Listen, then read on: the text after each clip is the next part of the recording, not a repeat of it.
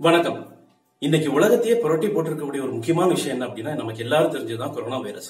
இந்த கொரோனா வைரஸை மட்டுப்படுத்துறதுக்காக உலகத்தில் இருக்கக்கூடிய எல்லா நாடுகளும் தங்களான அளவுக்கு முயற்சிகள்ல அவங்க ஈடுபட்டு இருக்காங்க அப்படிங்கிறது எல்லாருக்கும் தெரிஞ்ச விஷயம் தான். அதிலும் குறிப்பா மருத்துவ வல்லுநர்களும் ஆராய்ச்சி கூடங்களும் இதற்கான தடுப்பூசியை தயாரிக்கிறதுல ரொம்ப முன்முனைப்பா இருந்துகிட்டு இருக்காங்க. இந்தியாவும் அந்த வரிசையில சளைச்சவங்க இல்ல அப்படிங்கறத சமீபத்தில் நிரூபணமாயிருக்கு.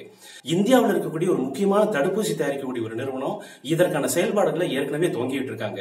இன்னும் 2-3 வாரத்துல அதற்கான செயல்பாடுகளை அவங்க முழுவீச்சா செயல்படுத்துவாங்க அப்படின்னும், அதாவது தடுப்பூசி தயாரிப்பதற்கான முயற்சிகள் அவங்க இறங்கிடுவாங்க அப்படின்னும், செப்டம்பர் அக்டோபர் மாசத்துல எல்லாம் சரியா போற பட்சத்துல இது மக்களுடைய பயன்பாட்டிற்கு இந்த தடுப்பூசி வரும் அப்படின்னும் அவங்க ஊர்ஜிதமா சொல்றாங்க. இந்த தடுப்பூசி முழுக்க முழுக்க நிரூபிக்கப்பட்டு விட்டதாகவும், அது கூடிய விரைவில் இந்திய அரசாங்கத்தோட பேசி அதற்கான செயல்பாடுகளை அவங்க முடுக்கி விட்டிருக்கிறதாகவும் செய்திகள் வெளியாயிருக்கு. இதோட மட்டும் இல்லாம இதுல இருக்கக்கூடிய சில முக்கியமா நடந்த கிளினிக்கல் ட்ரையல் நடந்த ஒரு சுவாரஸ்யமான விஷயத்தை பத்தியும் இந்த காணொலியில் நம்ம பார்க்கலாம். நான் வழக்கம் போல சொல்றதுதான், இந்த காணொலிக்குள்ள போறதுக்கு முன்னாடி இந்த சேனலுக்கு நீங்க புதியவங்களா இருந்தீங்கன்னா இந்த காணொலி கீழே இருக்கக்கூடிய சப்ஸ்கிரைப் பட்டனை கிளிக் பண்ணிட்டு அப்படியே அது பக்கத்துல இருக்கக்கூடிய பெல் ஐக்கானையும் கிளிக் பண்ணிருங்க. இந்தியாவில புனேல இருக்கக்கூடிய ஒரு முக்கியமான ஒரு பெரு நிறுவனம், அதாவது உலகத்தில் இருக்கக்கூடிய 7 நிறுவனங்கள் இதுவும் ஒண்ணு. அதுதான் சீரம் இன்ஸ்டிடியூட் ஆஃப் இந்தியா அப்படிங்கிற ஒரு நிறுவனம். இவங்க உலகத்துல இருக்கக்கூடிய முக்கியமான பெரிய நோய்களுக்கு தடுப்பூசி தயாரிக்கிறதும் சரி, நிறைய பெரிய மருந்துகளை தயாரிக்கிறதும் முன்னோடியே இருந்துகிட்டு இருக்காங்க அப்படிங்கிறது இந்தியாவுக்கு ஒரு மிகப்பெரிய பெருமை. அந்த நிறுவனத்தோட CEO சமீபத்தில் ஒரு பேட்டி கொடுத்திருக்காங்க. அவங்க கொடுத்திருக்கிற ஒரு முக்கியமான விஷயம் என்னன்னா, இந்த COVID-19 அப்படின்னு சொல்லப்படக்கூடிய கொரோனா வைரஸுக்கு எதிரான தடுப்பூசியை இன்னும் 2-3 வாரங்கள்ல நாங்க தயாரிக்க ஆரம்பிச்சிருவோம் அப்படின்னும், அதற்கான வேலைகளை ரொம்ப துரிதமா நடத்துறதோடு மட்டும் இல்லாம நாங்க உறுதிதமா சொல்றோம், செப்டம்பர் அக்டோபர் மாசத்துல இது மக்களோட பயன்பாட்டுக்கு வந்துரும் அப்படிங்கிற மாதிரி அவங்க சொல்லியிருக்காங்க. இதுல ரொம்ப கவனிக்கப்பட வேண்டிய இன்னொரு முக்கியமான விஷயம் என்ன அப்படின்னா, யூகேல இருக்கக்கூடிய யூனிவர்சிட்டி ஆஃப் ஆக்ஸ்போர்ட்ல இந்த மருந்து ஏற்கனவே தயாரிச்சு அவங்க கிளினிக்கல் ட்ரையலுக்கு மூவ் பண்ணிட்டாங்க. அங்க இருக்கக்கூடிய டாக்டர் ஹில் அப்படிங்கிறவரோட மேற்பார்வையில அதே மருந்தை இங்க இந்த இன்ஸ்டிடியூட்ல தயாரிச்சு இங்கேயும் கிளினிக்கல் ட்ரையலை நடத்துறதற்கான முயற்சிகளை நாங்க தீவிரமா இறங்கிட்டு இருக்கோம் அப்படிங்கிற மாதிரி சொல்றாங்க. நாம ஏற்கனவே நம்மளோட சேனல்ல சொன்ன மாதிரி ஒரு தடுப்பூசியை தயாரிக்கணும் அப்படின்னா அது சாதாரண விஷயம் இல்ல. தடுப்பூசி தயாரிக்கிறத விட அது தயாரிச்சதுக்கு அப்புறம் கிளினிக்கல் ட்ரையலுக்கு கொண்டு போறது அப்படிங்கிறது ரொம்ப சவாலான விஷயம். ஏன் அப்படின்னா, உலக சுகாதார நிறுவனமும் CDC அப்படிங்கிற ஒரு ஹெல்த் ஆர்கனைசேஷனும் இவங்க வரையறுத்திருக்கக்கூடிய புரோட்டோகாலையும் இவங்க வச்சிருக்கக்கூடிய ஸ்டெப்புகளையும் கடந்துதான், அதாவது அதுல பாஸ் பண்ணி தான் அந்த வேக்சின் மருந்து சந்தைப்படுத்துவதற்கான முயற்சிகள் நம்ம இறங்க முடியும். அதுக்கு ஆகக்கூடிய செலவுகள் அதிகமா இருக்கு. இவங்க சொல்லக்கூடிய விஷயம் என்ன அப்படின்னா, கிளினிக்கல் ட்ரையல்ல யூகேல இருக்கக்கூடிய அதே நேரத்துல நாங்க அந்த மருந்து மேல ரிசல்ட் முழுமையா வராத பட்சத்திலையும் கூட நாங்க அது மேல முழுமையா நம்பிக்கை வச்சு இங்க அதற்கான தயாரிப்பதற்கான முயற்சிகளை நாங்க இறங்க போறோம். அதுக்கு அவங்க சொல்லக்கூடிய காரணம் என்ன அப்படின்னா, அவங்க ஏற்கனவே அந்த யூனிவர்சிட்டி ஆஃப் ஆக்ஸ்போர்ட்ல ரொம்ப முக்கியமான மருந்து மலேரியாவுக்கு தேவையான தடுப்பூசி மருந்துகளை அங்க இருக்கக்கூடிய மருத்துவ அறிவியல் வல்லுநர்களோட கடந்த காலங்கள்ல அவங்க ஒன்றிணைஞ்சு செயல்பட்டு, அதாவது பார்ட்னர்ஷிப்ல வச்சிருந்து நல்ல முக்கியமான மருந்துகள் அவங்க தயாரிச்சு உலகத்துல சந்தைப்படுத்தினாங்க. அந்த அடிப்படையில பார்க்கும்போது இந்த மருந்தும் நல்ல முறையில ஏற்கனவே போயிட்டு இருக்கிறது நாங்க கேட்கிறோம். இந்த கிளினிக்கல் ட்ரையல் சக்சஸ்ஃபுல்லா ஃபர்ஸ்ட் ஃபேஸ்ல அவங்க கம்ப்ளீட் பண்ணிட்டாங்க. அதனால இது மேல எங்களுக்கு முழுமையான நம்பிக்கை இருக்கு. அதனால அந்த மருந்தை இப்ப நாங்க இங்க தயார் பண்ண போறோம். இங்க பண்றதோட மட்டும் இல்லாம இங்க பண்ணும்போது இந்த நாட்டுக்கு தேவையான கிளினிக்கல் ட்ரையல் ப்ராசஸையும் நாங்க கம்ப்ளீட் பண்ண போறோம். அதோட மட்டும் இல்லாம டிபார்ட்மெண்ட் ஆஃப் பயோடெக்னாலஜி மாதிரியான முக்கியமான அமைப்புகளோட நாங்க கலந்து பேசிட்டு இருக்கோம். அதற்கான செயல் நடவடிக்கைகள் சீக்கிரம் இறங்கிடுவோம் அப்படிங்கிற மாதிரி சொல்றாங்க. நம்ம ஏற்கனவே சொன்ன மாதிரி யூனிவர்சிட்டி ஆஃப் ஆக்ஸ்போர்ட்ல ஏற்கனவே அவங்க கிளினிக்கல் ட்ரையல் ஆரம்பிச்சிட்டாங்க.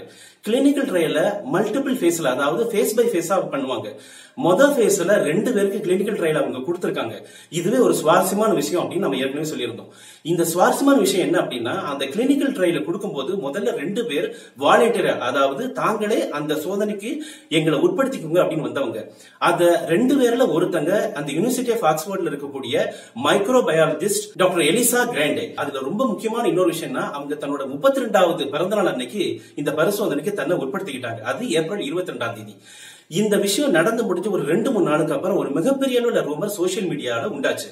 அது மட்டும் இல்லாம உலகத்தில் இருக்கக்கூடிய முக்கியமான பத்திரிகைகளும் இந்த செய்தியை நம்பி அவங்க வெளியிட்டாங்க. என்ன அப்படின்னா, இந்த பரிசோதனைக்கு தன்னை உட்படுத்திக்கிட்டு அந்த புதுசா கண்டுபிடிச்ச வேக்சினை தன்னை உடம்புல செலுத்திக்கிட்ட இந்த மைக்ரோபயாலஜிஸ்ட் அவங்க உடம்புல ஏற்பட்ட ஒரு மோசமான மாறுதல் காரணமா அவங்க இறந்து போயிட்டாங்க அப்படிங்கிற மாதிரி ஒரு செய்தி ரூமரா வெளிவந்தது. இந்த விஷயம் தவறு, உண்மையிலே போலியானது, ரொம்ப ரூமரான ஒரு விஷயம் அப்படிங்கறத அவங்களே வெளியே வந்து ஒரு வீடியோ வெளியிட்டாங்க அந்த மைக்ரோபயாலஜிஸ்ட். அதோட மட்டும் இல்லாம யூனிவர்சிட்டி ஆஃப் ஆக்ஸ்போர்ட்ல இருக்கக்கூடிய அறிவியல் வல்லுநர்களும் இதை முழுமையா மறுத்தாங்க. அவங்க எந்த விதமான பாதிப்புக்கும் உள்ளாகல. உண்மை சொல்ல போனா இந்த மருந்து நல்ல முறையில அவங்க உடம்புல வேலை செய்யுது.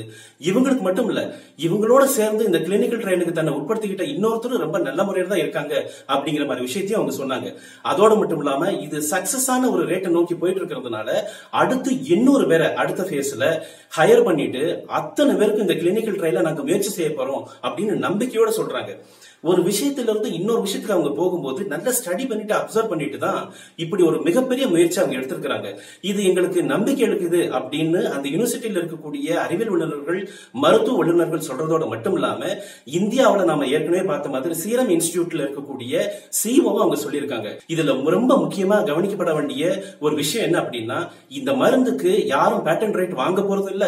அதோட மட்டும் இல்லாம நாம தயாரிக்கக்கூடிய, இந்தியாவில் தயாரிக்கக்கூடிய அதே இந்த மருந்துக்கும் நாம பேட்டன்ட் வாங்க போறது. பேட்டன்ட் அப்படிங்கிற ஒரு விஷயத்தை நம்ம வாங்காததுனால இது உலகம் முழுக்க உள்ள எல்லா மருத்துவ வல்லுநர்களுக்கும் கொண்டு போய் சேர்றதுனால இது மிகப்பெரிய ஒரு பலன் என்ன அப்படின்னா, இதோட விலை முடிஞ்ச அளவுக்கு ரொம்ப குறைவா விற்பதற்கான வாய்ப்பு கூறுகள் இருக்கு அப்படிங்கறது அவங்க சொல்றாங்க. அதோட மட்டும் இல்லாம இந்த மருந்து எல்லாம் சரியா போகிற பட்சத்துல இந்த மருந்தை செப்டம்பர் அக்டோபர் மாசத்துல ரிலீஸ் பண்ணும்போது இதோட ரேட் ஒரு டோசேஜுக்கு 1000 ரூபாய் மட்டும் தான் நாங்க இப்ப நிர்மாணிக்க போறோம் அப்படிங்கிற மாதிரி அவங்க சொல்றாங்க. இது எங்களுக்கு பெரிய அளவுல லாபம் தர போறது இல்ல. இந்தியாவில எப்படியும் இந்த தடுப்பூசி மருந்து சக்சஸ்ஃபுல்லா வெளியே வர பட்சத்துல இந்திய அரசாங்கம் எங்களுக்கு உதவி செஞ்சு இதை இந்திய அரசு வாங்கிக்கிற பட்சத்துல எங்களுக்கு பெருமளவுல சப்சிடரியும் கிடைக்கும். அதனால எங்களுக்கு நாங்க செலவழிக்கிற பணமும் எங்களுக்கு பெரிய அளவுல திரும்ப கிடைச்சிடும் அப்படிங்கிற மாதிரி நம்பிக்கை அவங்க வச்சிருக்காங்க.